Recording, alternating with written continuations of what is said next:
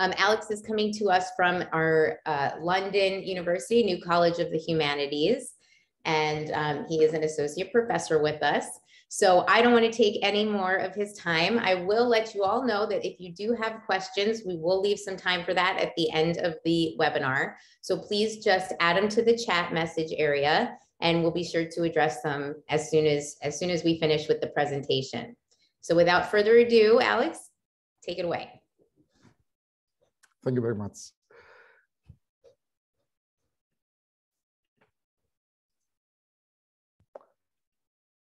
I hope you can all see my slides. So as Amanda was saying, I'm Alexandros, you can call me Alex. I am indeed at the New College of Humanities, but I work with primarily in computer systems, data systems, and lately at the intersection of data systems and deep learning. So without further ado, I would like to set a little bit the stage. Nowadays we train machines by giving it lots and lots of data, lots of labeled examples rather than a program. And we train it to make good predictions. And when the output is wrong, we try to tweak the model parameters. So here in the magnifying glass, we can see in the application, if we consider an application such as image classification, our goal is to train these model parameters. And there are a number of configurations, both for the model and the training system, which we call hyperparameters. So if anything, when I set out to write the abstract and title for this talk, I was mentioning combating performance and accuracy trade-offs, and in this talk I would like to pick 3 areas. The first one is which I would like you to hopefully it will be the takeaway message here. The first one is to decouple hyperparameters for our system from system performance. How can we sparsify models to achieve better performance? And finally, some work in progress on how we can adapt our runtime to learning patterns. And I will try to focus first on the first one. Now, what do we mean here? First of all, some terminology. What do I mean by performance? We have 2 quantities of interest here. The first one is the statistical efficiency of our model, how accurately it makes our predictions. So I will use terms such as model accuracy or statistical efficiency to denote that.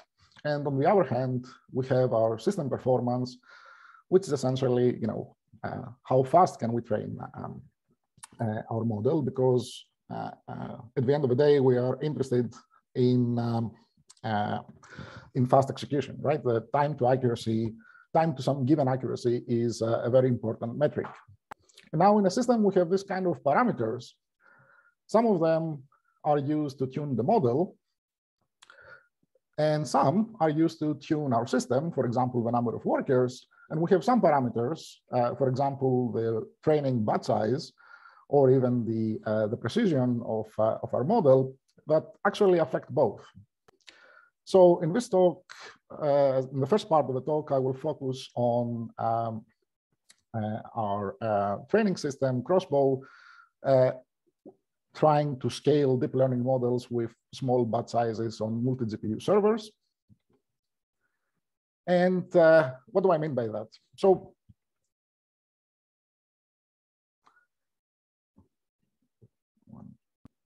there you are. Okay, so training with on GPU servers, training a model on a GPU.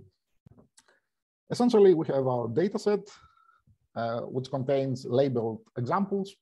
And we will pick a sample from this data set, which we will call our processing batch, or our batch or mini batch.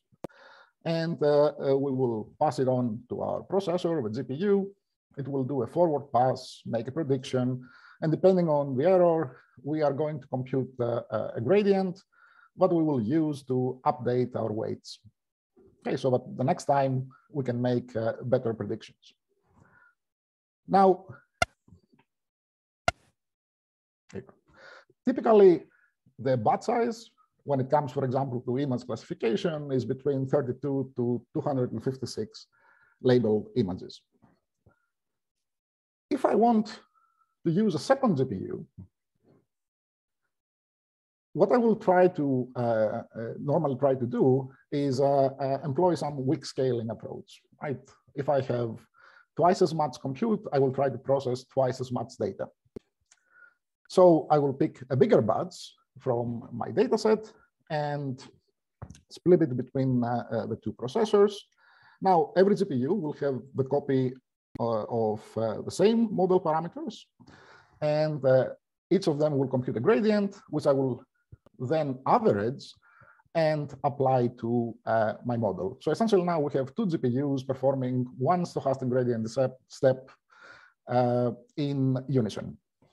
And if I want to further scale, I will, with 3 or more processors, I will keep getting more and more data from my dataset, right? I will keep considering a bigger batch.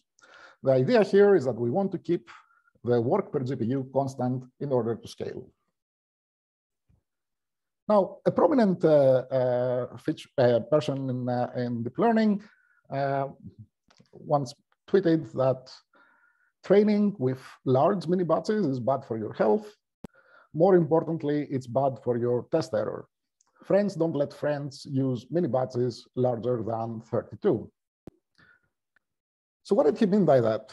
Well, the only reason that we want to increase the batch size when we are training a model is primarily, like hardware efficiency, okay, as I described. But the problem that we have is infrequently less noisy updates. So if we see our example again on the left, we have our GPU processing the batch, computing a gradient, and updating the weights. And on the left, we can see how we take a step exploring the parameter space, to find the best value. Here we perform a single step. The next time, when I process the next batch, I will use the updated weights and compute a gradient that will further improve my model. And this way, I can try to find a near optimal solution. But when I consider scaling this, as I described, with a bigger batch and 2 processors, the 2 GPUs will use the same weights. We will average the gradients, and therefore we are always only going to perform a single step. When we average the gradients, we can normalize them with a parameter, the learning rate, and tuning the learning rate. It's a nice mitigation to this problem. However, there are some limitations. One of the most common rules for scaling is that when we increase the batch size, by a multiple of k, then we should multiply the learning rate by k. And this approach works really well, but up to a certain point. Okay, so here in this graph, we see our error, but we can try to keep constant up to batch size of 8,000, at which point performance will start to collapse. So we set to design a system that is capable of preserving the merits of small batch training at scale while having high hardware efficiency. And in doing so, we had to address a number of challenges. For example, the first one is, how we can, if we have a small data sample to process on a very powerful, say, GPU, how we can keep the hardware utilization high. And the rest of the challenges I will cover shortly. I will not go into the details of the system itself, but hopefully I will have some time to tell you about it. So how can we process small batches efficiently? Well, what's the problem? The problem is that having one batch per GPU, there might be not enough data and instruction parallelism for every operator. So if we think of our model that consists of 3 operators here, the blue, orange, and green, and plus the computation of an update of our model, the utilization might be, first of all, it varies across operators and might be low. So our idea is to treat this whole process, like processing a mini batch, as as a learner that we can assign on a GPU stream, which is a level of concurrency that we can get on the GPU, and try to train multiple models on the same GPU. Okay, so if this is our learner, we can have many of those, and on a single GPU, we can try to schedule them and run in parallel. The problem with this, okay, so great. Once I have multiple replicas, being trained per GPU concurrently, surely I can have high hardware utilization. But how can we synchronize them? If we don't synchronize them, then it's like training separate models. So why should we not use synchronous stochastic gradient descent, as I described before? Well, the problem is that if 2 learners, let's say, compute an update, they will diverge. Okay, but then once we average the gradients or the models, then we are going to start from the same point. Okay, and they are going to diverge again for one step, but then coming back again together, which essentially we have performed here 6 steps, but in terms of the average model, it's only 3, and this causes limited exploration of the parameter space. So our idea here, when it comes to synchronizing, is to allow the different learners to diverge, but not too much. Okay, and how do we do that? By correcting their trajectory at every step according to the average model. So on the slide again, these blue arrows are our 2 learners exploring the space independently. Yes, we can compute the average model trajectory, but what we use it to correct the independent learners, okay, so that they don't diverge a lot. And at the same time, so they can continue their exploration from different points. And at the same time, we can also accelerate the average model trajectory using momentum to, here we accelerate with momentum, so that at the end, if we follow this process, the interesting thing is that the accelerated average model trajectory will find better minima faster. So we have implemented these ideas across on our system, Crossbow. It has other interesting components, like data preprocessors, memory management. It has an auto-tuner to automatically find the right number of learners that you can put per GPU. It has also been integrated with TensorFlow, which is also the baseline of our system. And now I will go on and show you some results. So first of all, is Crossbow training effective using small batch sizes? Well, on the y-axis, I'm going to show you a time to test accuracy. So we have an accuracy goal for our model, ResNet 32 on one GPU, and we measure how fast we can reach it.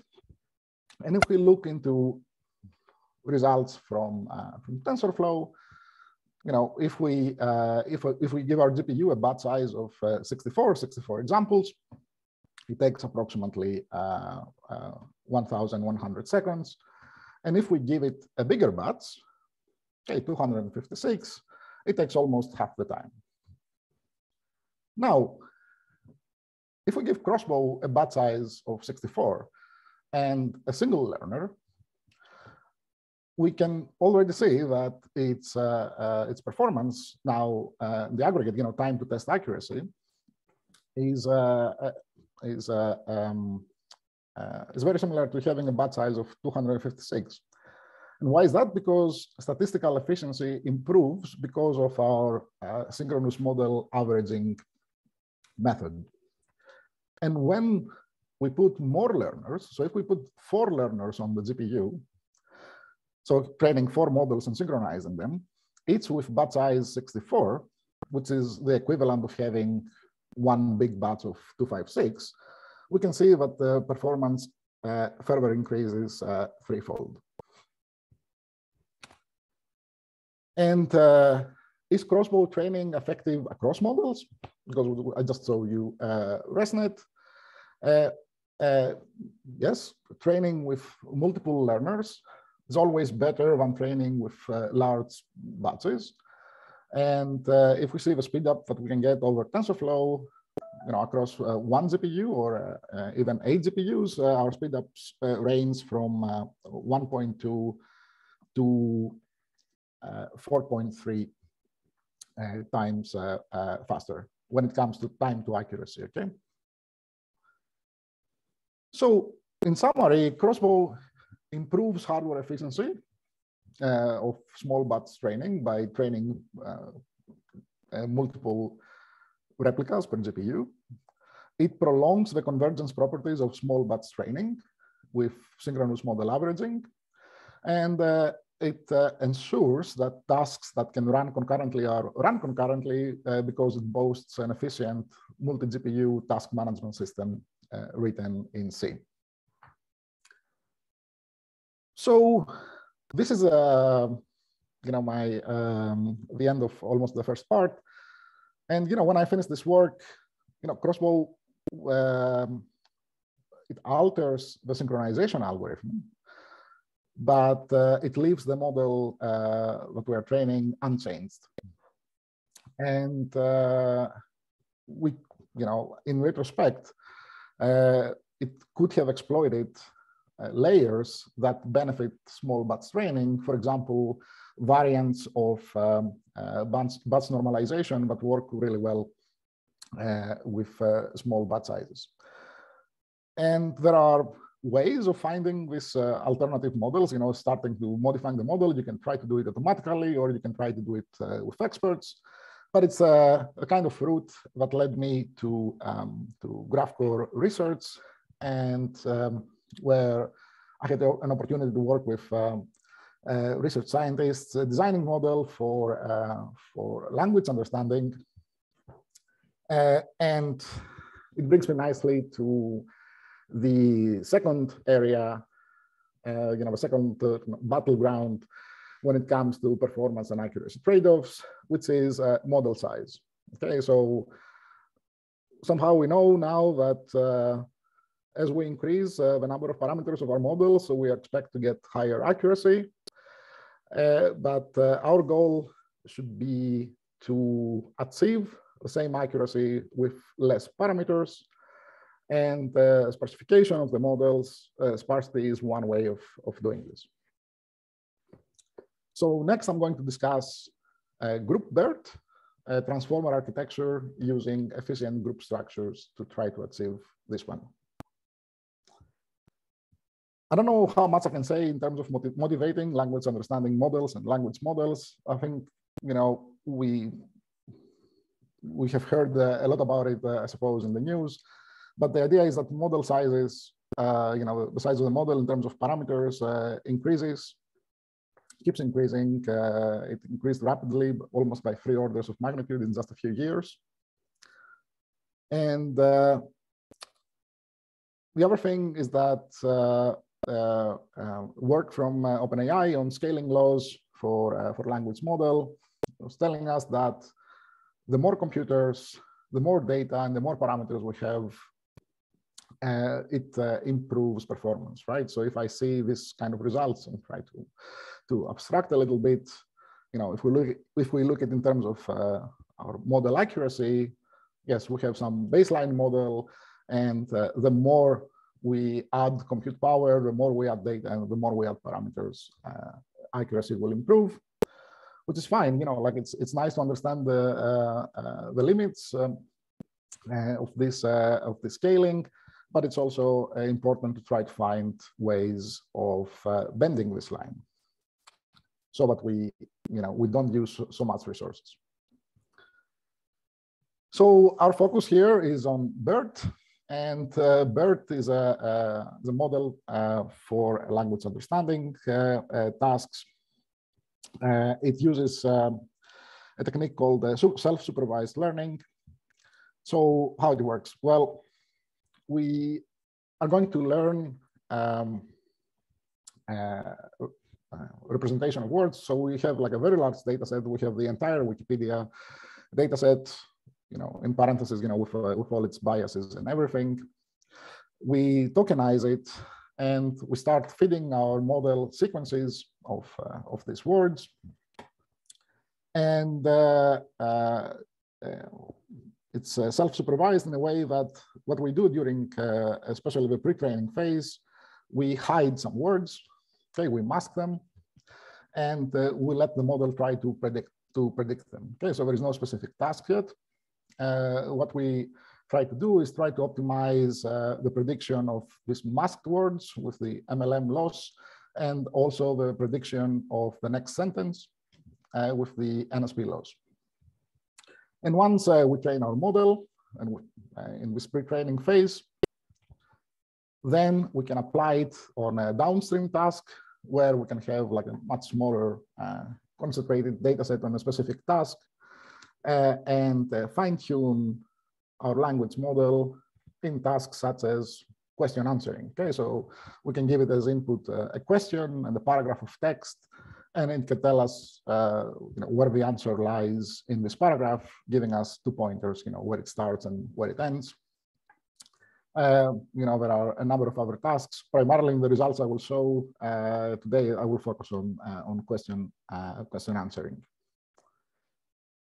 So the BERT language model, when I was mentioning the model, we have like these encoders, and the encoder is essentially a stack of this basic block that you can see on the screen, and this basic block basically consists of 2 layers primarily. The first one is multi-head attention, and the other one is a feed-forward network, also called the boom layer, as you will see later on. So essentially what we give as input is a sequence of words, which we embed in a number of dimensions, let's say D. And basically, attention will find us content-based interactions between our words. Okay, how much attention one word should pay to all the other words in our sequence. And in addition, we have a form of positional encoding, allowing attention to also capture position-based interactions. And it gives this kind of operators give BERT strong representation power. The second layer, the feed-forward layer, it acts as a regularizer and normalizer, but basically, it improves performance. Now, when it comes to scaling, we have our BERT base, which it's a model of 110 parameters. And if we want to scale a language model, we have to make it both wider and deeper. So on the x-axis here on the plot, you can see, we can increase the number of dimensions and also add more encoders to the stack. Okay, so if we go from BERT base to BERT large, we have 300 million parameters. It's a threefold increase with more dimensions and more encoders. And we can go smaller, right? We can go to and derive BERT medium and BERT small with 40 million parameters and 30 million parameters respectively. And the idea here is that more parameters means better accuracy, and this is what we can see from our squad results when we run it, when we train these models. Okay, so the bigger the model, the higher the statistical efficiency. But the problem is that adding more parameters means I need more floating point operations. For example, when it comes to BERT large, the theoretical flop count is 183 exaflops. So we are talking about 10 with 20 zeros followed by 20 zeros, and something has to give, right? So we set out to design a group BERT, an IPU transformer based on group structures. So this was work done at GraphCore. I started with GraphCore research. It was recently completed by my colleagues. The goal here is that derive a BERT model that preserves statistical efficiency with improved hardware efficiency. Now, GraphCore builds, it's a semiconductor company. It builds these IPU processors that they really favor fine-grained computations with strong memory locality. So we know that group computations are really suited for this processor, but the challenge is to make sure that when we use group structures, we need to maintain the expressivity of the model.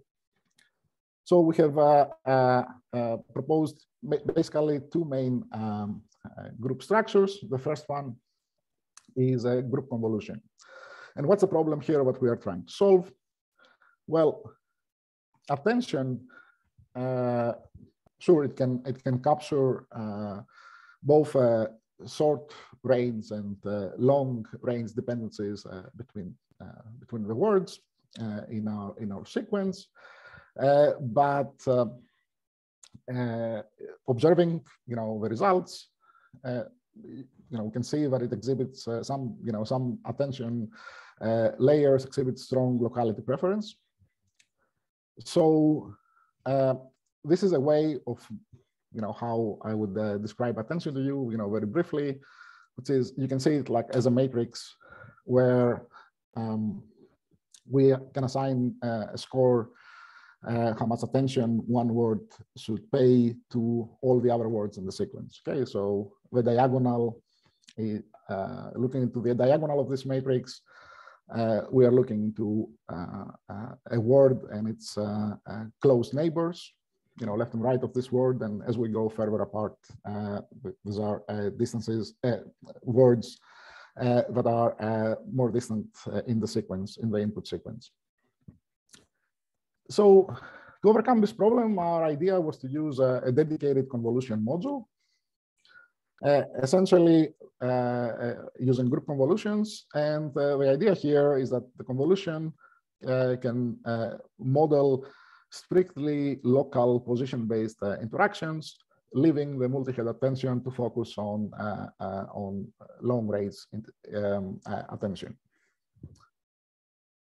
The second group structure that we produced, we focused on the feed-forward network, right? The second layer in our encoder. And what this layer does essentially is that it will take our words embedded in the dimension, the number of dimensions, and it will expand the number of dimensions by fourfold, and then it will string it back again, okay, with two matrix multiplications. And the problem is that this layer is very expensive. Okay, it accounts for almost 2/3 of the computational cost of BERT because it performs very dense matrix multiplications. So our idea here was to try to use some sparse structures. And what we observed is that although trying to sparsify the first set of parameters in the first matrix multiplication, this was deteriorating performance.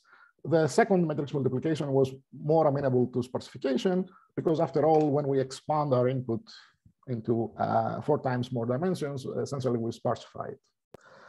So our idea was to use block diagonal matrices and perform a group matrix multiplication, reducing the number of parameters and essentially floating point operations in this second matrix multiplication by 4.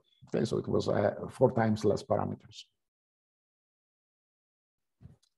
So put together, our proposal essentially is that, before we had a multi-head attention and a feed-forward network. Now we have a convolution and a multi-head attention, each of them followed by a grouped feed-forward network. Okay, and there are some other modifications, minor modifications that don't affect parameter count.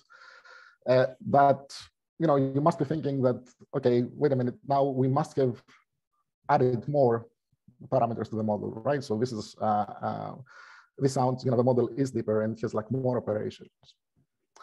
So indeed, we did add, but let's see a simple ablation study when it comes to pre-training. So on the graph, we have on the y-axis, we have the MLM loss, and we start with BERT base.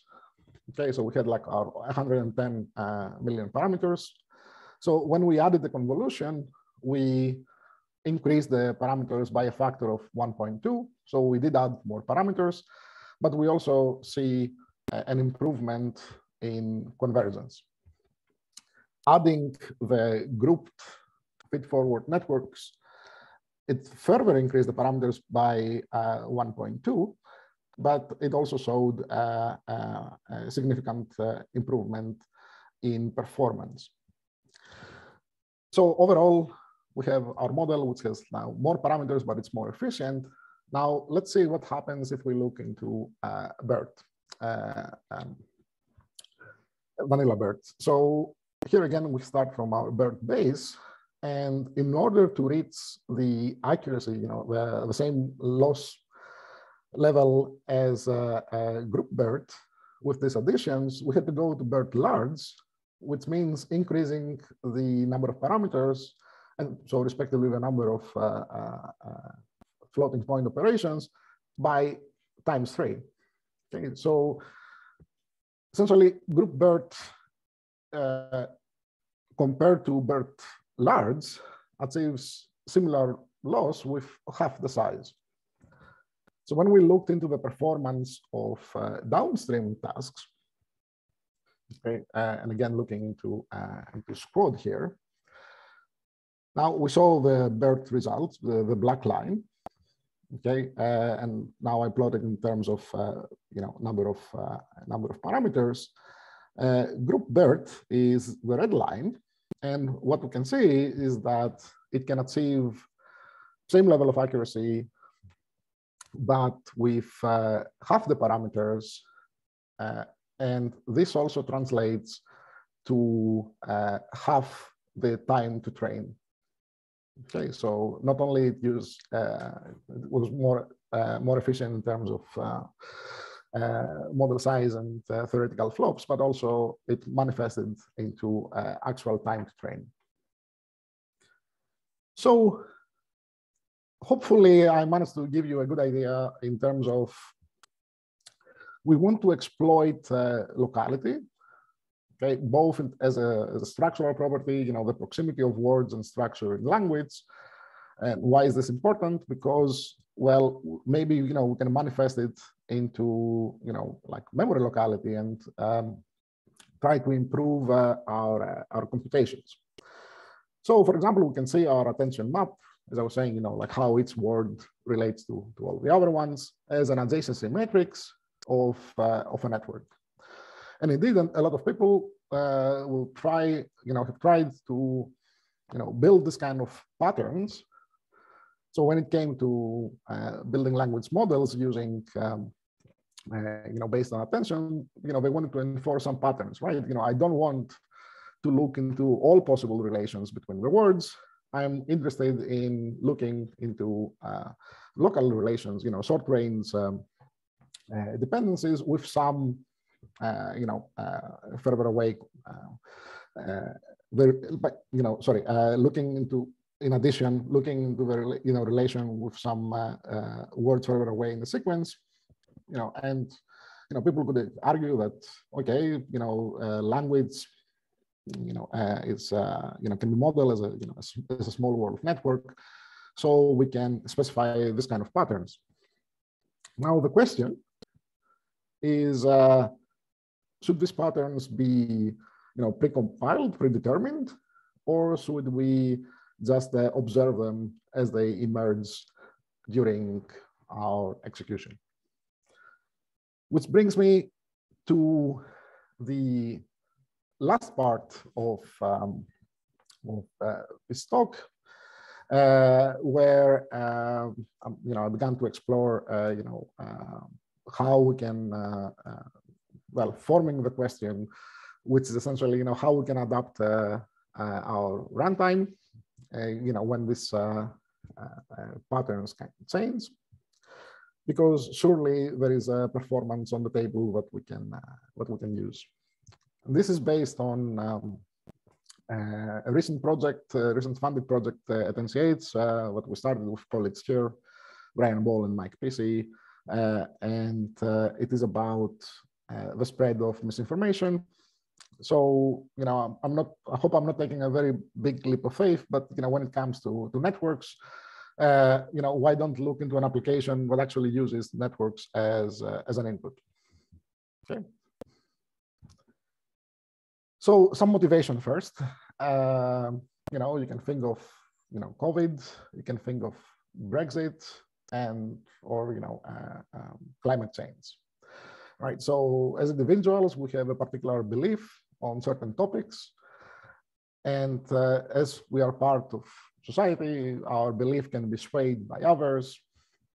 As they provide us with more information, as we're having discussions. Especially nowadays, where a lot of interactions happen with social networks, and we have algorithms that will make suggestions to us, as well as algorithms that will try to sway us in the wrong direction. So, in order to combat misinformation, we need to understand, first of all, the dynamics of how information spreads. Try to understand, situation, why and when polarization arises in this kind of settings. And if we really want to combat it, we also want to be able to do this proactively and make predictions. Okay, so we have a learning system. So I will try to make a brief introduction to the problem. I hope you like the example. Essentially, I'm trying, I will try to look into a very simple instance of the problem, which is about learning from neighbors. Okay, so we have an individual placed in a world where the individual has to make a choice between two restaurants. Okay, so we have the brand new restaurant X, which in the world that we are building, we know it's better, it's going for a Michelin star, and we have the restaurant Y, which is the go-to place for many years, and we trust. So the question is, how can we choose where to go? Well, we will have our belief, right? If some believes that you should go and try restaurant X, then it can go and try. But if it believes, if he or she believes that restaurant Y is the best choice, then it will go to restaurant Y. The problem is that if this individual believes that Y is better and goes there, she will never visit X. Okay. So how can we change her mind? Well, we let her accept evidence from her friends, right? From neighboring nodes in the social graph that might have tried this new restaurant. Okay, so this friend here, colored red, will visit restaurant X. It will sample some of dishes there, and it will go and send a message saying, hey, I tried 5 dishes and 4 of them were amazing. Yeah. This way, our individual can change her mind, and next time visit restaurant X. Now, theory tells us that in this kind of model, even learning from neighbors and even doing this under uncertainty, eventually the network will converge to the true state of the world, which is restaurant X is better, so everybody will make the same decision at the end. Now, if I try to look this from an algorithmic perspective, okay, because I'm still in the this talk is still about systems. We can see it's a very simple algorithm, right? We have our inputs is a graph, our social network with nodes and edges. We have some initial beliefs, and we can configure how we can take our samples. So I can write, the whole learning process in one line. I will say, first of all, every node that goes to restaurant X will collect some evidence by sampling a binomial distribution. Okay, so we'll get a vector with 1 element per node. Then nodes will send their evidence to their neighbors, okay, using the adjacency matrix of the graph. Now, every node will sum all the evidence, including its own that has received. And with this evidence, it can go and compute bias rule, okay, using essentially the likelihood of obtaining that evidence times the prior belief, will be proportional to the posterior. In other words, I can perform this computation using linear algebra operations. Okay, so you can, I can get the sum of the evidence by just doing a simple matrix multiplication between the adjacency matrix and the samples obtained from its node. So in this setting, what I have been working on now is essentially a computational framework to do this kind of computations and more.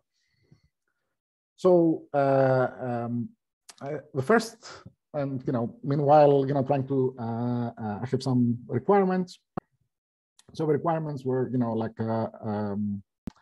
I wanted the system to have both synthetic and real-world graphs readily available. Now, when it comes to specifying these operations, I'm advocating an API where you can actually express your computation with just a handful of functions at the edge level, the node level, and the graph level. And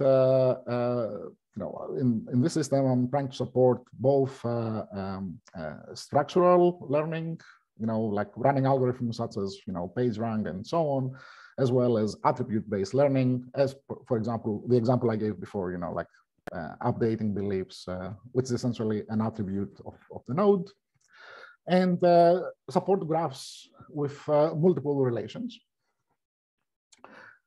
Support differentiable functions, because at the end of the day, we want to perform inferences. Hence, I'm building on top of the PyTorch learning framework here. And finally, like a seamless, at least from the user point of view, scalability on heterogeneous servers, okay, be it CPU, GPU, or IPU. And now, having set this up, I started running, like some experiments, and I would like to, like conclude with this observation that I have been making, which is as follows. So if we take a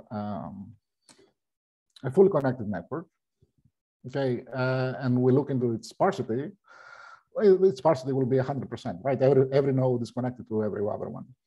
So what I will be showing you on the y-axis, when I say sparsity, essentially is the proportion of the edges that contribute to the learning process. So as the model converges, we will see on the y-axis here, percentage of convergence out of the total steps. We look into what proportions of edges contribute. Okay. I said, I give you an example of a very small network, which means, I'm trying to avoid, memory bounds and so on. And what I have been observing, the interesting thing is that the computation time, per step is constant. Okay, so it's approximately 10 milliseconds per step. But if I now start taking snapshots of the graph as it learns which restaurant is best, what I observe is the following. Okay, so in the first 60% of the execution, not all edges, therefore nodes, contribute to the learning process. So there is a lot of sparsity to be exploited. After 60%, sparsity reaches 1, which means that all edges are actively contributing to the learning process. But here, like coming from the systems world, if I look into like the tail of the result, I can think of ways, of how we can skip computations. For example, by looking into nodes that have converged, so there is no point of updating. But if I look into the first part, well, look, I can observe these information cascades as they occur. So how the public can be swayed from one opinion to the next. But the question that I'm posing here is that how can I take advantage of these patterns so that I can make my system malleable to them, so that the execution time per step is not constant, but it can exploit sparsity, for example, and go faster. Okay. So I think this is it. I hope you really enjoyed it. I would like to refresh your memory once again about these 3 areas that I was trying to put forward as battlegrounds for performance versus accuracy trade-off when you are building learning systems. So the first one was to try to decouple hyperparameters that are going to affect my system performance, and I focused on Crossbow, and the parameter is batch size. Then I talked about how we can sparsify models to achieve better performance, and I gave you the example of group BERT. And finally, I tried to give you an idea of work in progress, hence the question at the end, but which is, why our learning systems, how can we make our learning systems more malleable to learning patterns? Thank you, Alex. Great talk. I loved your last project. I want to see the results later, and great slides too. Michael Porter has the first question. He asks can you highlight the key difference between Crossbow training versus scaffold training in federated learning, since both add corrective term and perform synchronous gradient descent with model replicas and different data. So it's on the chat if you want to read it yourself too. Yeah, so I missed the last part. Can I see the chat? Yeah, because he said that the scaffold training and Crossbow training do the same things. So what are the differences?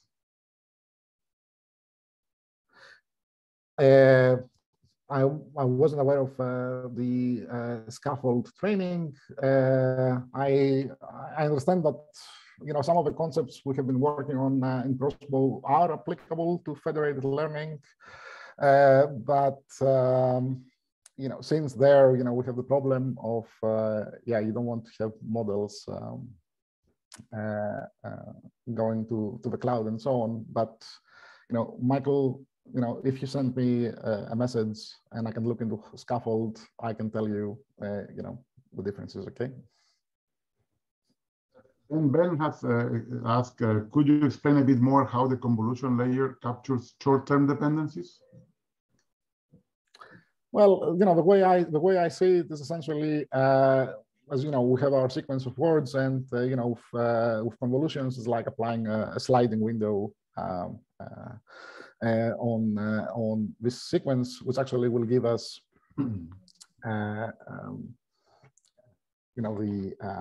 the short term, like for every word, it will look only a specific specific range of words. Then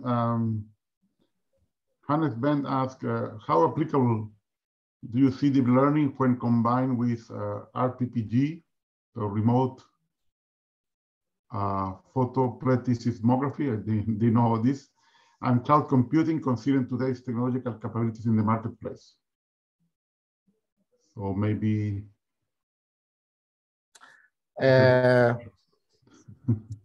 Sorry, Haynes. I don't know. Remote photoplethysmography.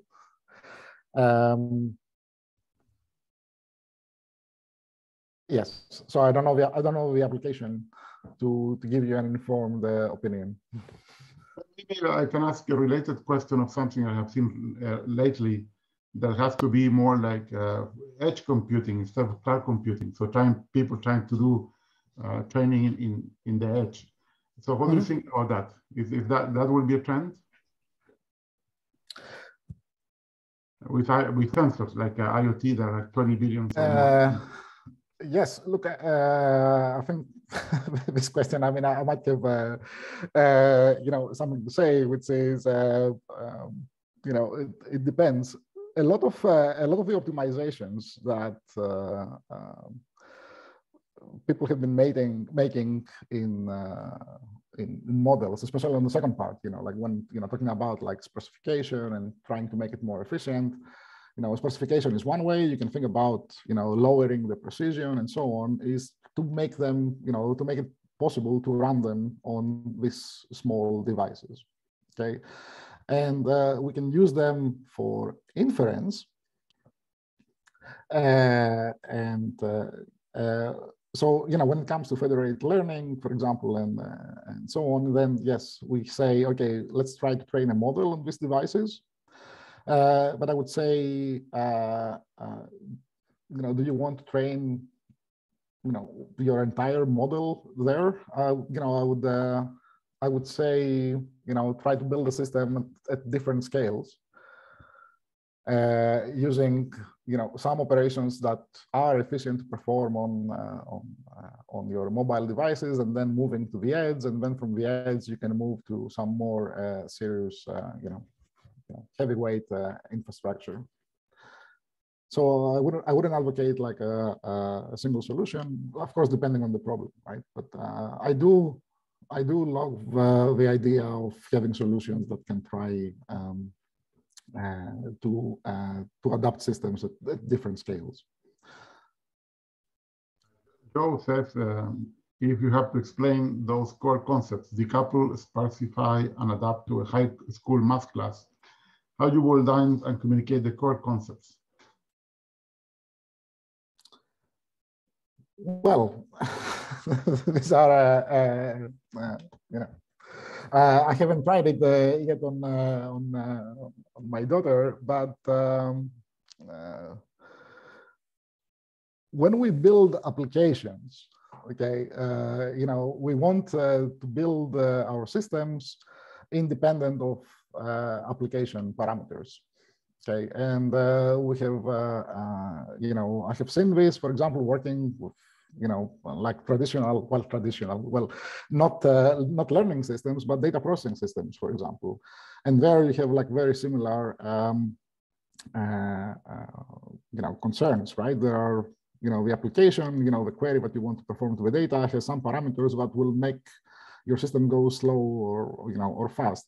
And you want to decouple them. And the same thing here, the interesting thing is that, you know, with machine learning, it's hard. Yeah, it's harder.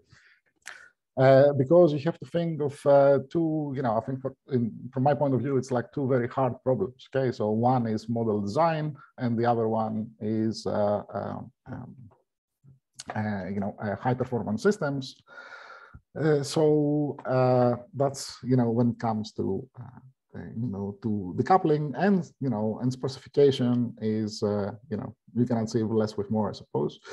You know, more, so you can achieve more with less. And, you know, adaptation is what it is. Thank you, Silvia. I will try, I would like to do a last question. The question I really had is that, if that, for example, in the language model example, parameters are growing faster than data. So basically, the number of parameters have grown like 2-3 times of orders of magnitude, and data maybe is growing, I don't think exponentially, also a lot of repetition. So real new data, let's say it's growing linearly in the best case. What is the limit? So when we will reach overfitting? So at some point we add more noise than information. Yeah, and I think, you know, like I would just say the hardness of this is that I think it was in the GPT-3 paper essentially that they realized that they were having a mistake because they mixed up their training data and their testing data because of you know, reusing data. Because they couldn't, you know, like it was like an honest, you know, an honest mistake. But they were saying, oh, and we cannot rerun it. We can, you know, we can tell you that there was this problem there, but it was so expensive to, you know, it was so expensive to train that you know, we cannot rerun. I would say, Ricardo, the following, you know, here at, I think there are a lot of sources of good data that are not being used for, you know, for training these language models. Okay, and when I say, you know, what do I mean by good? I mean that, you know, they are task specific. You know, like, you know, like understanding, you know, like literature or historical data, you know, and I think we still have to tap on them, but I wouldn't go in terms of volume. I would go in terms, you know, from the perspective of finding the right task for the right data. Thank you, Alex. A great talk, and I invite all the people to our first distinguished lecture speaker next week, Cynthia Rudin, very well known in interpretability. So I hope to see you also next week. Alex, thank you, and I hope to see you again in person. Thank you very much, and thank you for the opportunity. I really hope you enjoyed it. Okay. Yeah, very nice.